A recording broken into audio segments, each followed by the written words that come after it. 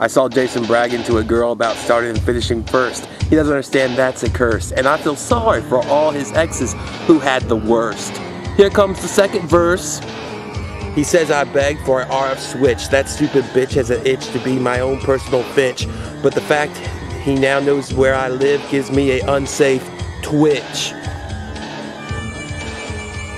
I'm out here to get some fresh air. It has been 10 years since Jason has moved from his chair. Rumor has it he's glued there by his tank hair. And when he dies, they'll bury him there. Not that anyone will care.